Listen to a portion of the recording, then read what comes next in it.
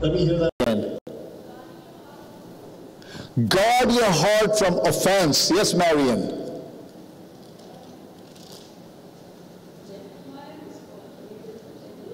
Sorry, Nehemiah was called to rebuild the temple. Good pointers. That's going to help me preach this better. Anyone else? Anyone else? One more. Let me get one more. Yeah, Jerusha, go ahead. Scream, shout it out.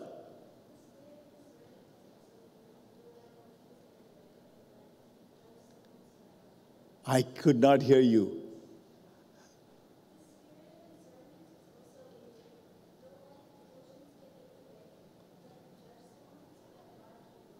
The spirit of discernment when the Lord gives you. Wow, come on. You guys were listening last Sunday. That's good. I feel a little hopeful that I'm doing good.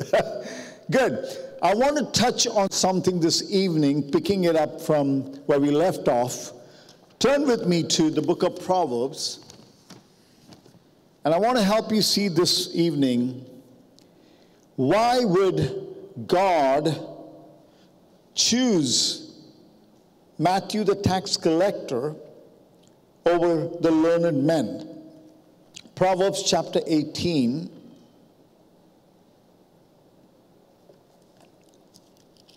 Verse 19.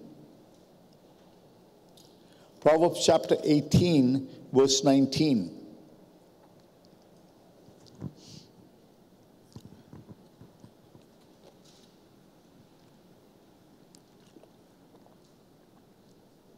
If you're there, give me an amen. A brother offended is harder to win over than a fortified city, and contentions are like the bars of a castle. Offense is such a terrible thing. The scripture says here, a brother offended is harder to win over than a fortified city. You know, we're going after the city of Mississauga and the neighboring cities and so on. I'm going after for some work in India. And so we all have this mission. But if a brother is offended, it's harder to turn him over or turn her over to the Lord, because offense is such a terrible thing. It kind of pushes it away from even reaching out to them.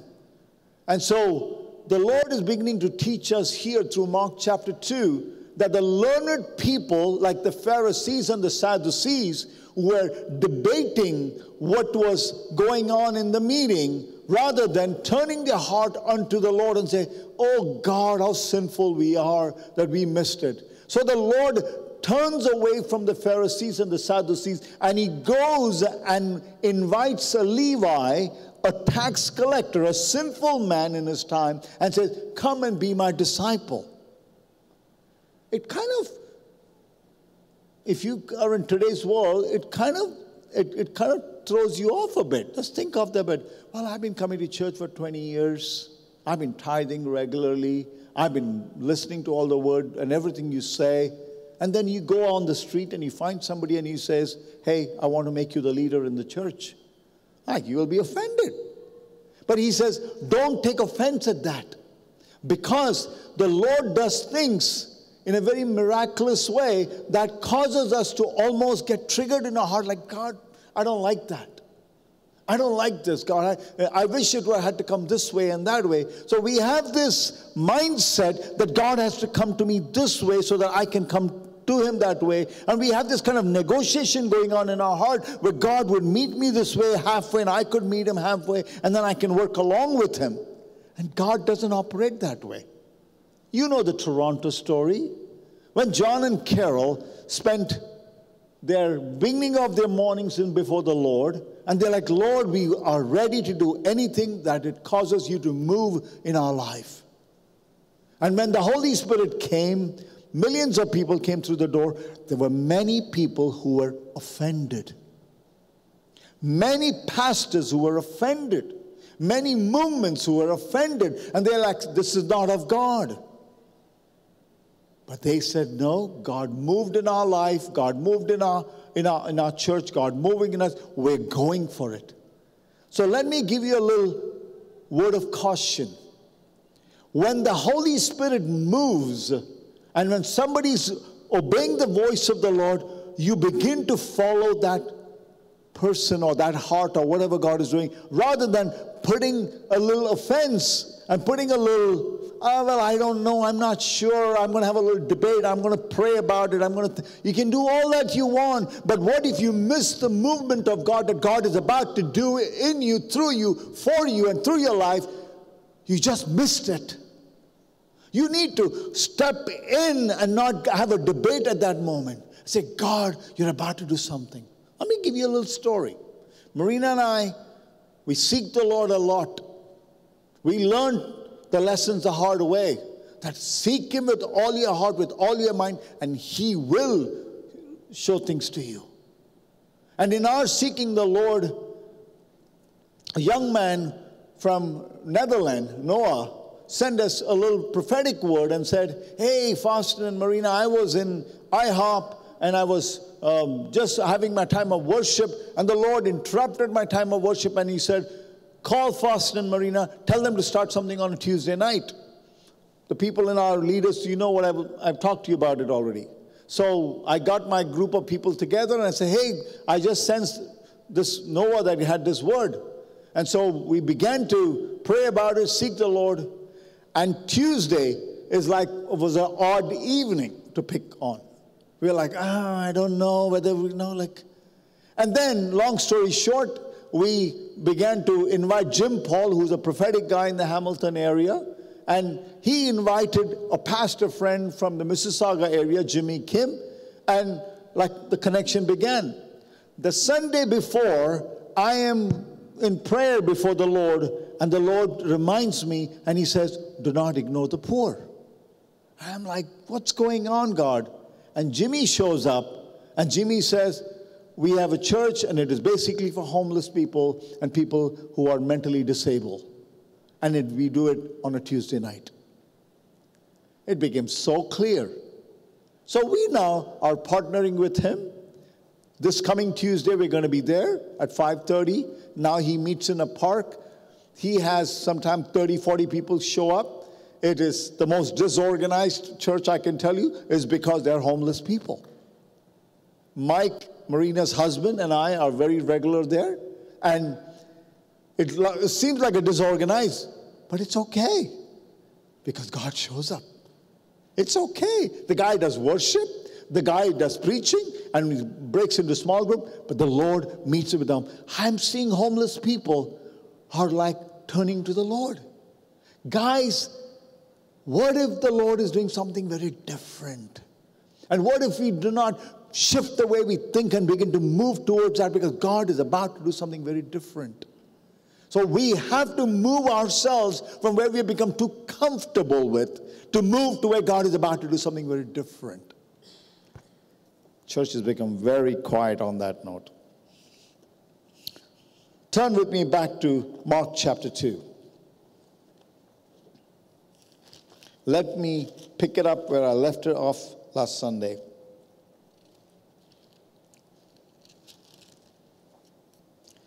Look at Mark chapter 2, verse 22. No one puts new wine into old wineskin. Otherwise, the wine will burst the skins, and the wine is lost as well as the wineskin. But new wine must be put into new wineskins. I made some note here. A wine is continuously fermenting. When a wine is in the process of fermenting, you can put it in an old wine skin and it will burst. Because fermentation causes the skin, if it cannot hold it together, it will burst. That's why it is highly recommended that you put the new wine in a new wine skin. That way it allows the fermentation to go well.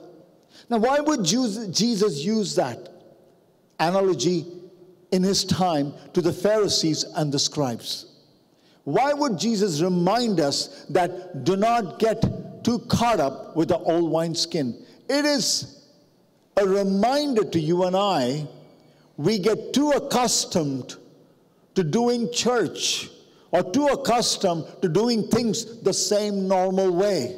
and we do not allow anything to shift in our schedule or in our thing. And we're like, oh, I'm not sure if I want to do that. Oh, that's my time to do this, and that's my time to do that. And we kind of do not want God to step in.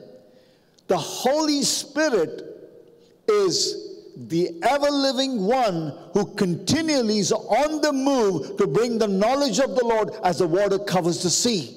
He's on the move. Hear me well. He's on the move, and he's looking for people who are willing to step up and say, I am willing to go forward and do things what the Lord has called me to do. However, it needs to fit into my schedule. The moment you have that kind of mindset, God would go to the next person.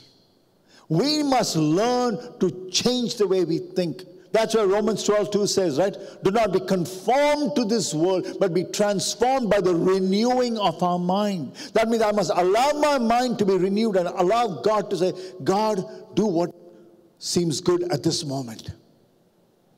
I am telling you, my brothers and sisters, in this church we are seeing spouses coming to know the Lord. In this church we are seeing people have healed from sicknesses. In this church we are beginning to see. Why? Because we made a mandate upon ourselves. God, you, the Holy Spirit, is a senior leader or pastor of this church, and we will follow you whatever you do. We will do whatever you ask us to do, even if it means if I have to change the schedule on myself.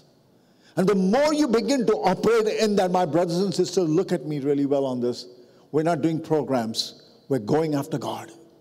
The more you learn to go after God, God will begin to move in your life like never before. Do you know how excited Marina and I get every time we have to serve the Lord? Worship is something so integral in our life because we're like, God, we want it. What we saw this evening, we didn't plan it. God did it. Are you with me? Okay, let me give you some pointers and then we'll break into groups. Here are some points that I made.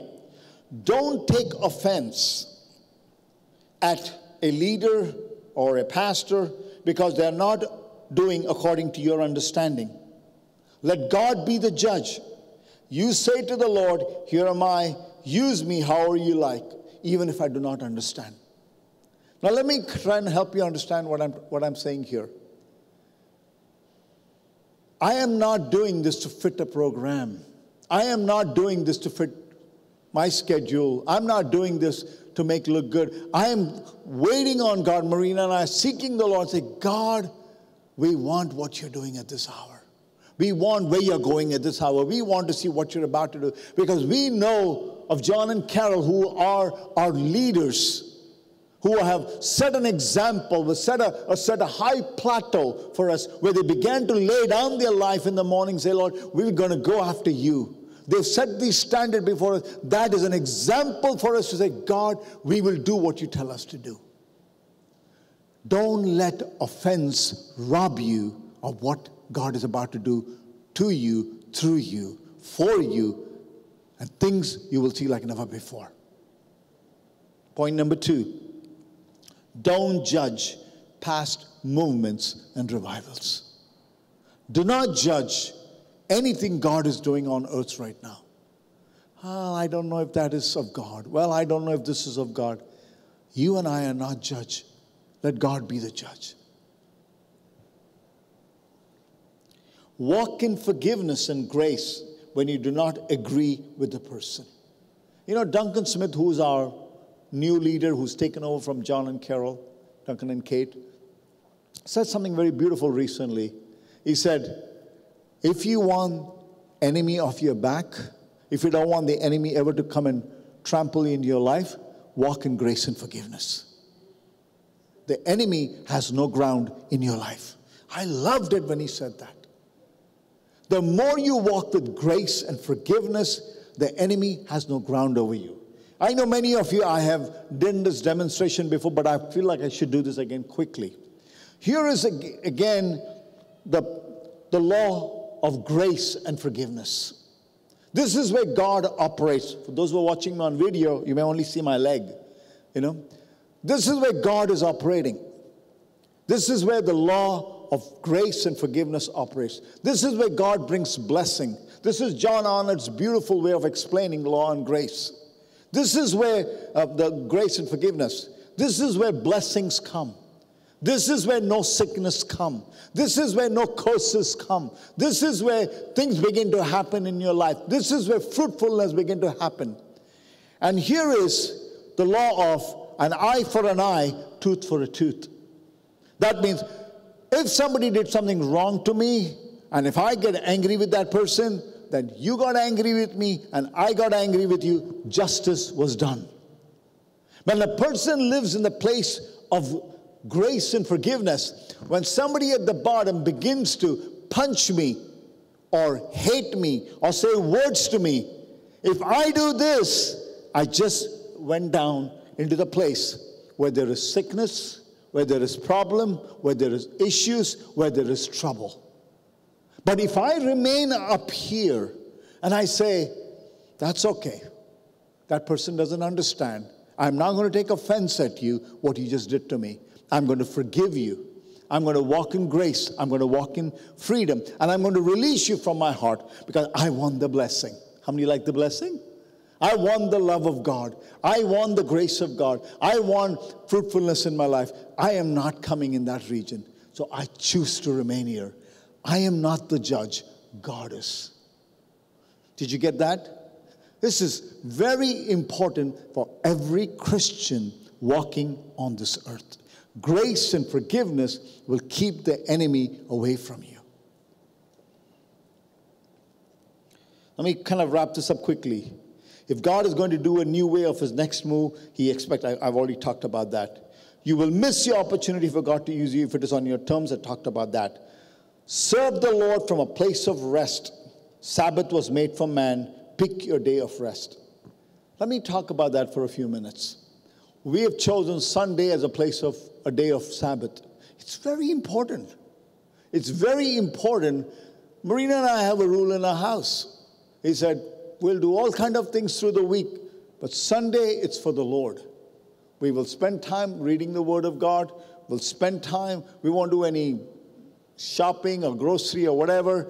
We can hold it on another day. And we said, this is a day that belongs to the Lord. We will give it to church. It was very uncomfortable even for our family because we used to have our family time together in the evening. We had to tell our children, guys, our service is in the evening. Sorry, we'll have to find another evening. For some weeks, we don't see our children. We're just like, okay, that's okay. Why am I saying this? Because if you are consistent and you stay in the place of rest before the Lord will honor you. The Lord will bless you. The Lord will watch over you. Don't make Sunday as an optional day. At least we believe in that. Let Sunday be a day unto the Lord. It is a day we seek Him. It is a day we worship Him. It is a day we fellowship with one another. That is so important. And I guess I'm making my last 2 points. Serving the Lord is serving under someone's leadership, not on your own. If you're serving the Lord on your own, you're operating under a rebellious spirit like King Saul. You know the story. Saul got appointed as the first king of Israel. And he took on the leadership and he began to run the country. But God had put prophet Samuel over him so that he could abide by the word of God. He could abide by the laws of God. However, he took things in his hand and began to ignore what prophet Samuel was saying. And he not only lost his kingdom, he lost even his own children.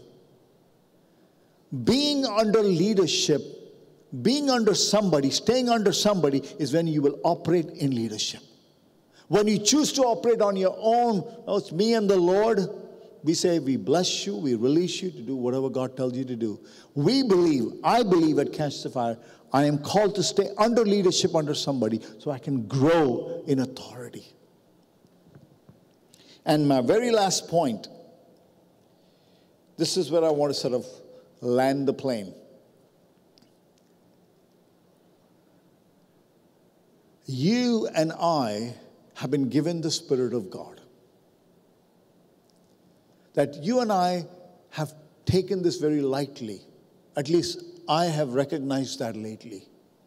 That the one who lives inside of me 1 John 4:4, is far greater than who's out living out in the world. The greatness of God is in me. And yet I limit myself. And God is asking us and stirring up our hearts this evening and is saying, do you recognize how I used to call the Old Testament church to meet together? If you read the book of Nehemiah, which Marian mentioned it, study the book of Nehemiah, study the book of Ezra, and you find out that when they were rebuilding the temple, they had to assign prophets, they had to assign gatekeepers, they had to assign worshipers, they had to assign Levites, they had to set this whole standard just to meet before the Lord and worship Him. And when the Holy Spirit would fall upon them, they had this mandate that we cannot move from this place. We have to stay in the anointing. We have been given the residence of the Spirit of God to live in us. What a difference. Think of that. These guys in the Old Testament gave their livelihood, gave their life, gave their lifestyle, gave everything up just to prepare for a Sunday worship. We have been given the Spirit of God to dwell in us. You and I are the church. Let me close with this. Turn with me to the book of Corinthians. Paul gives a very stern warning to all of us, and may it be a warning to you and I. 1 Corinthians chapter 3, verse 16. Paul, the apostle who wrote the epistles, who is the father of the early church, the Holy Spirit used him and he set a standard and he warned the early church. He warned and he rebuked the early church. And he said, if you do not understand what you are, who you are in and who's in you, you are destroying yourself. That's basically what the scripture said. And this is a scripture for you and I get to awaken in our spirit that what lives inside of you is not the building. It's not the organization, not the brand name, not, oh, I go to Catch the Fire, or I go to this one, or I go to that one, I belong to this church or this pastor. It's got none of that. Look at this. 1 Corinthians chapter 3, verse 16. Do you not know, the word do you not know, Paul addressed that 9 times, correcting them about what they were doing is wrong. And understand that you are the temple of God. I just explained to you, Nehemiah, to have a temple worship, brought about 50,000 people just to do Sunday worship because they had an order in place. And that the Holy Spirit would come upon them. But we, after Jesus died for you and I, raised himself up, given us the Holy Spirit, we take him for granted. That grieves me more than anything right now. And I grieve for myself because sometimes I take it for granted. And here's what he says. Do you not know and understand you are the temple of God and the Spirit of God dwells in you? If anyone destroys the temple of God, God will destroy the destroyer, for the temple of God is holy, and that's what you are. Paul is making it very clear. You are the temple of God. The Holy Spirit resides in you. If anybody destroys this temple of God, God will destroy you, and that's what you are. He's rebuking them for not living a Christian holy life. He's rebuking them for not following what God has invested in your life and my life. And the Lord is saying to us, awaken yourself. Awaken yourself and recognize and acknowledge that the Lord God who lives inside of me is saying to you, I am looking for a church that is willing to live inside, allowing me to live inside of you so that I can bring my glory through you. I can awaken you so that you can see what I'm about to do through your life. There's greater glory in you that you ever imagined. There's greater power in you than you have ever imagined, because God is about to demonstrate on this earth something more powerful that you have never imagined. Let's all stand.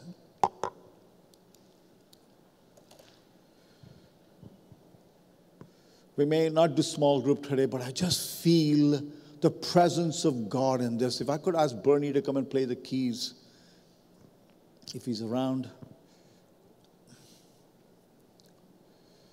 Oh, Holy Spirit. My question to you and I this evening, do you know that you are the church? Do you know that the Father God, what he said in Genesis chapter 1, verse 26, you are made in the image and the likeness of God, is the very thing he has fulfilled it in your life right at this very moment? And do you know that this is a season God wants to demonstrate his power and glory through you and I? Do you know that he wants to bring glory to his name by showing that how powerful he's in you? Maybe you're in this room and say, you have no idea what I'm going through. I'm living paycheck to paycheck. You have no idea I'm going through hell in my home. You have no idea what suffering we are going through in our life. You have one choice to make. And the choice is, would you allow the greatness of God in you to be released out of your heart, so that he could be revealed in you, through you, and he could use you, for your family, for your home? The power is in your hand. The reign is in your hand. The one person who could stop the move of God in your life is you. And the one person who can move the move of God in you is you. Are you willing to become dangerous? Are you willing to step out? Or are you going to be afraid and fearful? Are you going to say, oh, you don't know, I got to pay my bills. You don't know, I have a status. You don't know, in my culture we don't do this. Do you not know that you are the temple of God? And the Lord is knocking at the door of your heart this evening. I said, would you let me in? Would you let me out so I can move on your behalf?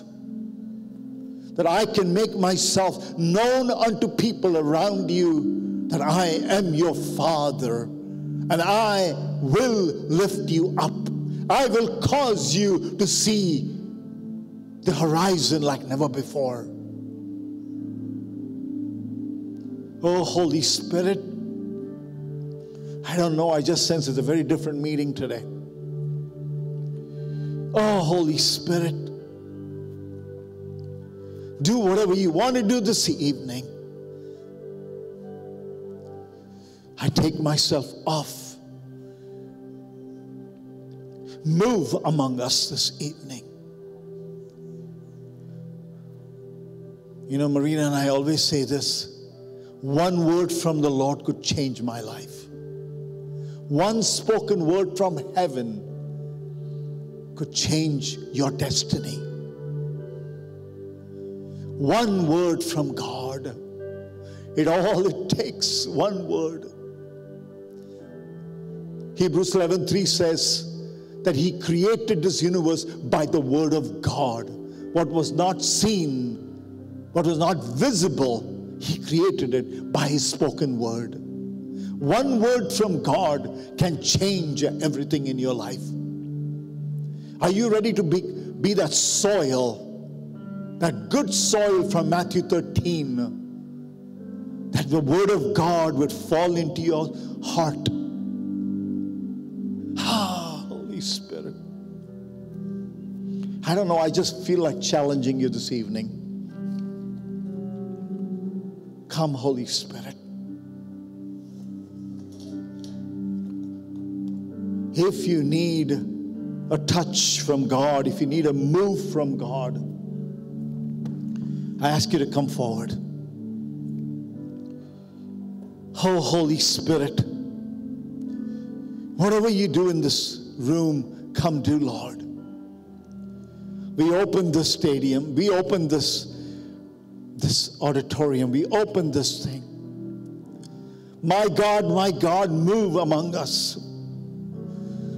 We don't want another nice meeting. We don't want another nice life. We don't want another Sunday. We want a shift in our life. Oh, Jesus, move among us this evening. Move among us this evening. Oh, Holy Spirit, I ask you this evening, Lord, we are hungry for you. If you're hungry for him, tell him. Thirsty for you, God. We don't want another Sunday with programs.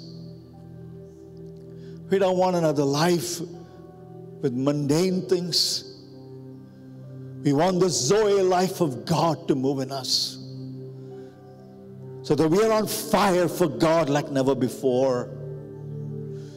We're on fire for God like never before.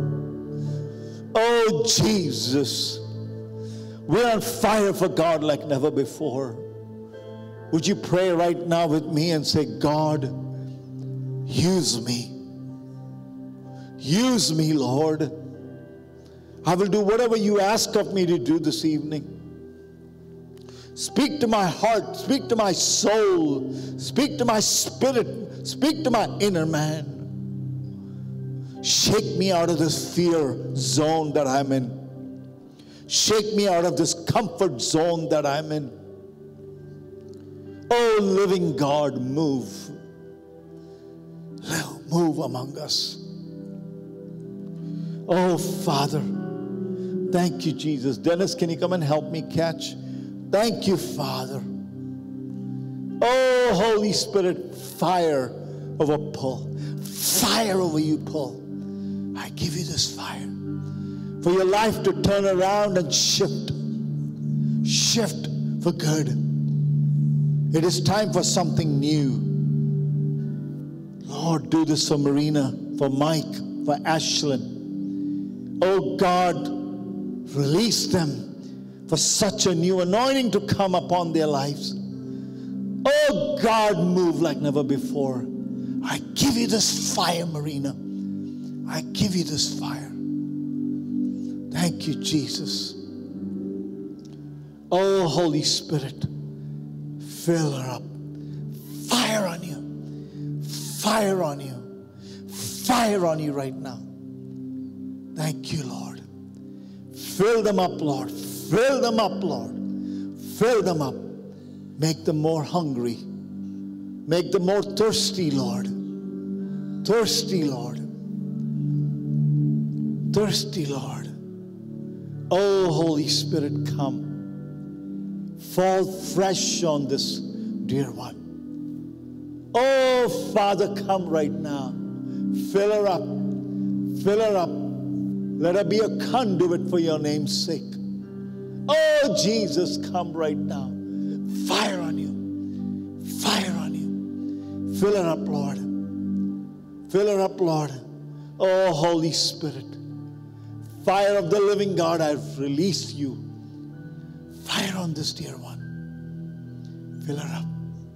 You're okay, dear. You can sit if you want. Jesus, fill her up. God loves you. Holy Spirit, fill her up. Jesus, fill her up. Fall fresh on this. Revive her spirit. Revive her life, that she may know that Jesus is Lord. I bless you. I bless you to experience the goodness of God. More, Lord, fill her up. Fill her up. Lord, I pray for Nancy. Fill her up. Fill her up. More, Lord.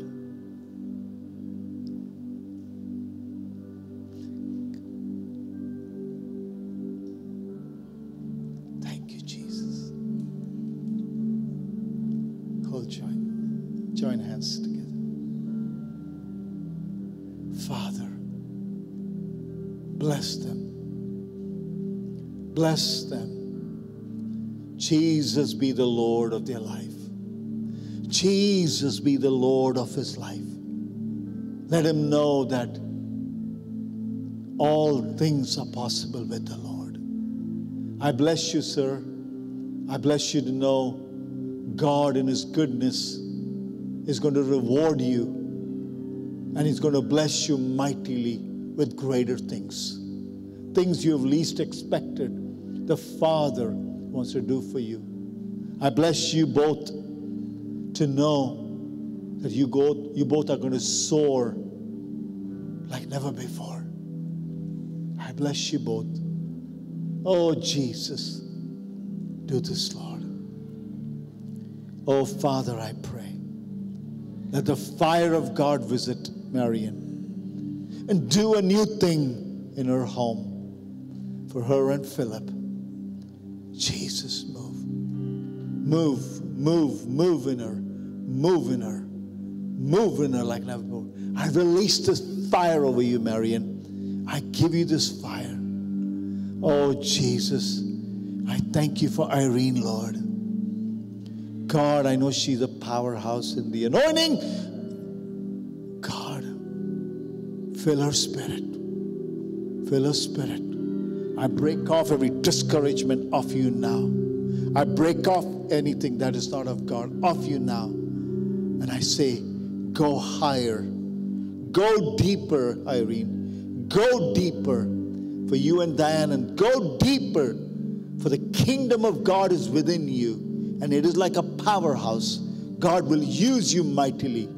Just fall under his anointing and see what God can do. I bless you, Jerusha. I bless your life. You are such an instrument of God. Oh, Father, I pray. Let this wonder-working power of the anointing, Lord, cause her to experience greater things. Greater things. Oh, Jesus, fill her up, fill her up, fill her up, fill her up, Lord. Fill her up, fill her up, fill her up. More, Lord, for Jabin. Fill him up. And fill up Diane and Lord. Thank you, Father. Thank you, Father. Thank you, Jesus. Oh, Holy Spirit. We thank you for this anointing in this house. Father, we honor you for what you have done this evening. God, we just pray that you continue to immerse us in the anointing. Fill him up, Lord. Fill him up. Fire in you, Diana. Fire in you. I give you this fire. I give you this fire. Oh, God, just don't be in a hurry to go. Just, if you're not in a hurry, just stay in the anointing for a little few minutes. Thank you, Jesus. More, Lord. Father, bless this dear man. Jesus, fill them. Fill them. Lord, I pray a blessing upon him, that he may know that the goodness of God will increase in his life. Jesus loves you, sir. And Jesus says to you, don't be afraid. I'm about to make all things new in your life. Believe in me. Believe in my life. Believe what I have done for you on the cross. And I will make all things new. I bless you today, this evening. In Jesus' mighty name. I bless this young man, your son. I bless him. Lord, I pray that he would grow in the knowledge of you. In Jesus' name. Thank you, Father, for what you've done this evening. We bless your name, oh Father. We praise you. And we surrender the rest of our evening to you. And all God's people said, amen, amen, amen. fellowship with one another, talk to one another. If anybody needs prayer, we are here to pray for you.